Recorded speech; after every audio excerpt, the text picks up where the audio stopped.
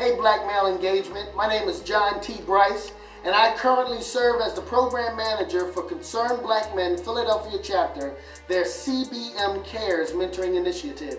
And some of the things that I am specifically doing and working in the city of Philadelphia is that my goal is to increase school attachment, increase school attendance, and then improve academic performance.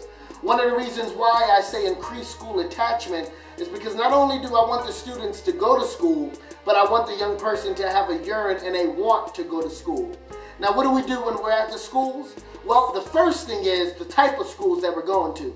I have no issue with private schools and I have no beef with charter schools, but my main goal, having been a product of a public school in Philadelphia, I wanted to make sure that we go to some of the schools where we can get in tune with some of the diamonds in the rough. And so we only work with public schools. Now, what do we do when we're in there? We're doing two things: group mentoring and then one-to-one mentoring. The group mentoring, we go in there for 1 hour at each school every week. And we discuss some of the things. And I have no issue that the way that media portrays our African American men, but I do think that it is my goal to reinstill and reinforce some hope back into our African American young men and teach them about the importance of self-image and self-respect, so that when they go home, the things that they learned, they can in turn put back into their own community.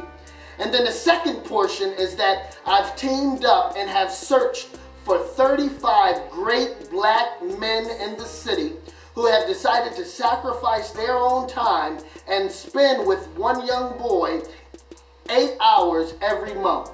So whether it's on Facebook, whether it's on Twitter, whether they go to grocery stores, as much as we might devalue grocery store trips, we don't know that type of impact that it might have with a young person and them being exposed to an African American male who they can call a mentor.